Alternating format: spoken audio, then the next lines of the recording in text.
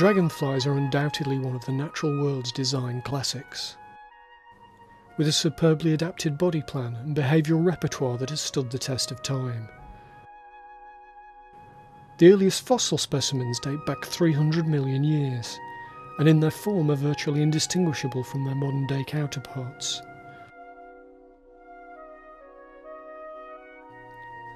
The secret of their survival lies, perhaps, in the ecological niche that dragonflies occupy. Dragonflies are intimately connected with freshwater ecosystems, and it's the strategies and adaptations that dragonflies employ at each phase of their life cycle that make them such a success in this habitat.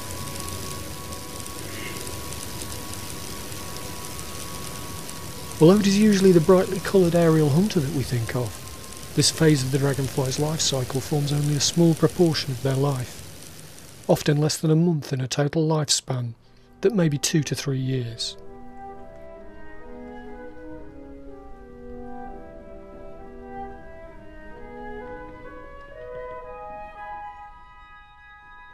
For the majority of their life, a dragonfly exists as a nymph, a fully aquatic predator, superbly adapted to exploit the abundance of food available in freshwater ecosystems. Several species often share the same habitat, and have adopted a range of strategies enabling them to coexist.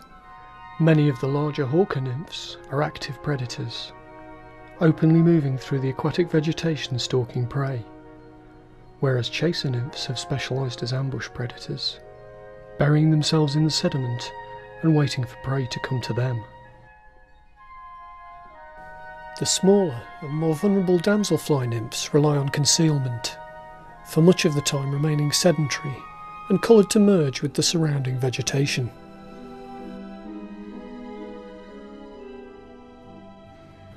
Although their lifestyles may vary, all nymphs come equipped to hunt, with large compound eyes and an extendable lower jaw that they can project out like a hydraulic ram. They are a formidable predator.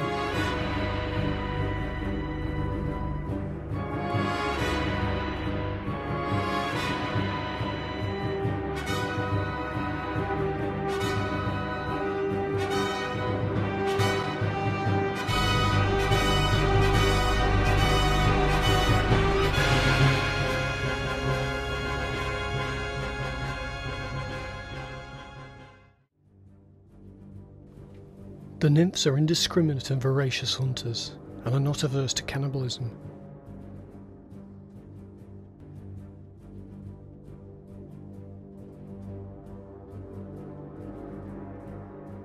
Size matters in this world, so even the nymphs of the largest dragonflies need luck to survive the first few months of their lives, when their diminutive size exposes them to predation by larger nymphs.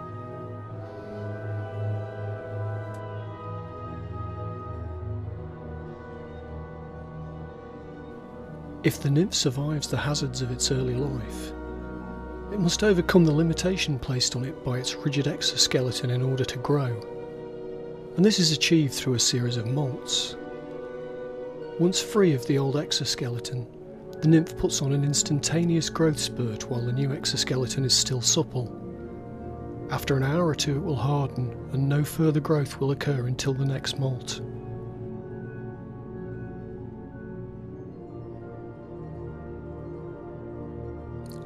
The nymph looks almost ghost-like immediately after casting its old skin, and behaves cautiously as it will remain extremely vulnerable while the new exoskeleton hardens.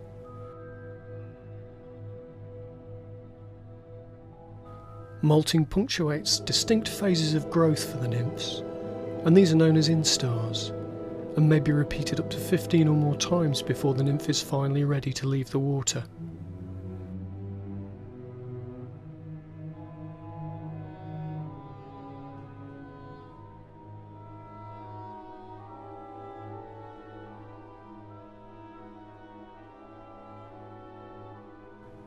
After 2.5 years living below the surface, the nymph is ready to undertake a final molt that will see it leaving its aquatic home and embarking on a final journey to pass on its genes to the next generation. Just before dawn, on a warm July day, the nymph climbs up a reed stem and sits motionless. A few minutes later, the carapace above the thorax begins to split, and the dragonfly begins to ease itself out of the nymph's exoskeleton.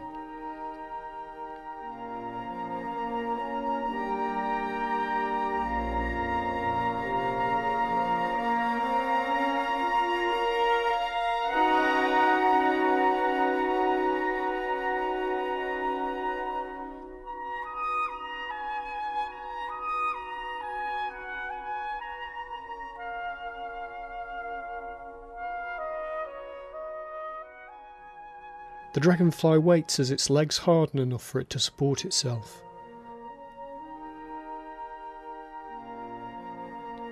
As it reorients itself and begins the slow process of unfolding its wings, the dragonfly flexes, stretching the still supple exoskeleton, steadily elongating and expanding to reach its full adult size.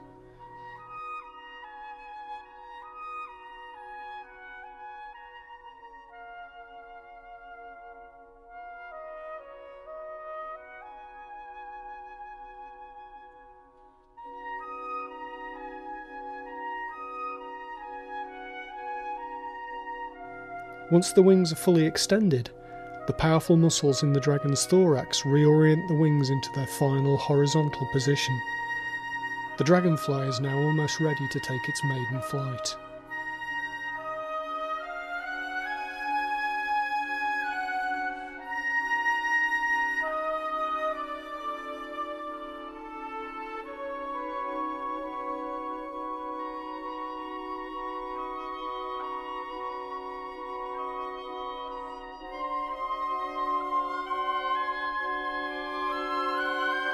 Tremors in the flight muscle are the first sign of impending departure, and finally, 12 hours after emerging as a nymph from below the surface of the pond, the flight muscles burst into life, and the dragonfly floats up into the afternoon sunshine. The pale and fragile dragonfly must now find a quiet spot to roost, while its exoskeleton hardens and develops the rich colour scheme of the adult dragonfly.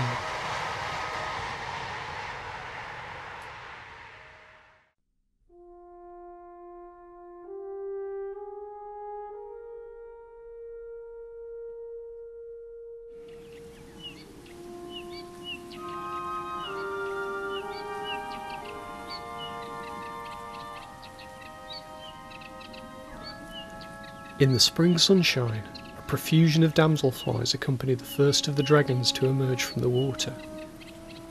And these are the chasers.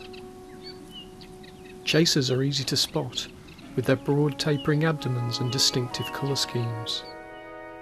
This male four-spotted chaser will spend most of his time perched close to the water, hunting and waiting for passing females. Although he's territorial, he can't compete for aggression with his close relative, the broad-bodied chaser. The bright blue males are fiercely territorial, and competition at the best mating pools is fierce and unremitting. The males engage in spectacular dogfights, in attempt to keep other males away from a favoured pool.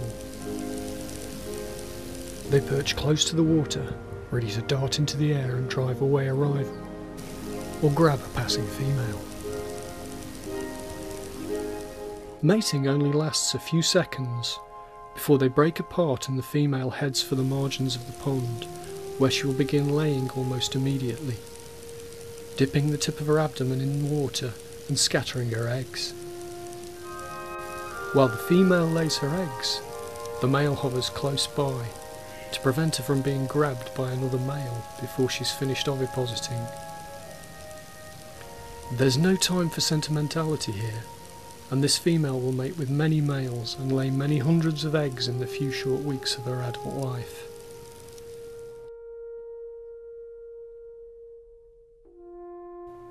As spring moves into early summer, a steady stream of colourful combatants arrive at the mating pools.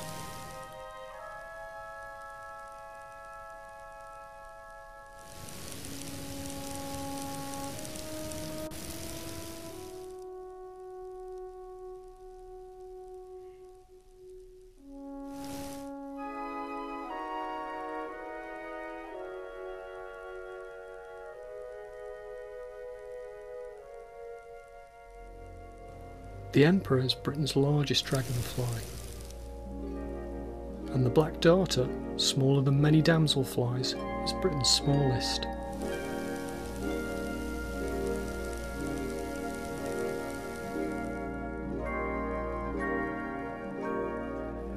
In contrast to the chasers, mating for many of the later emerging dragonflies is carried out in less of a rush.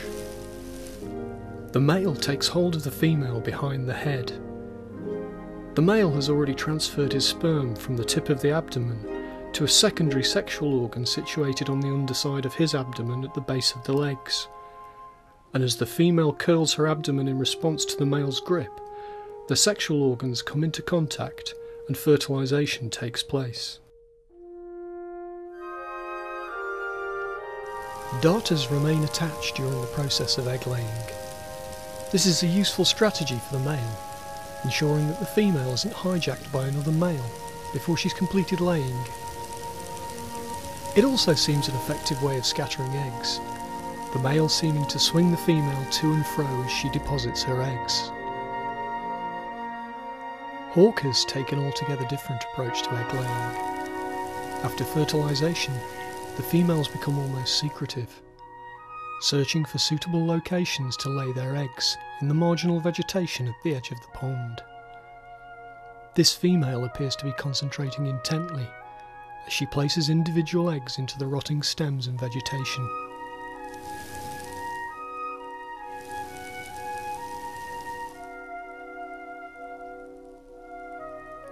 Female hawkers are equipped with a sickle-shaped appendage, and this even enables them to drill into rotting wood to place eggs. The females lay in a wide variety of locations, maximising the chances that some of these eggs will hatch successfully. It may seem somewhat random, but it's worth remembering that this pattern of behaviour is tried and tested through countless generations.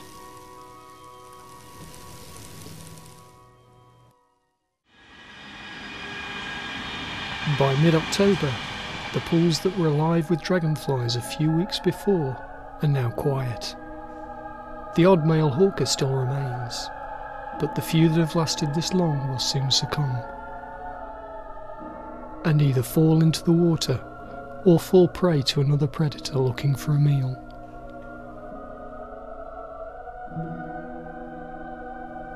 It's the end of the dragonfly's breeding season, but down below the surface of the pond, there are dragons alive and well, and looking for a meal.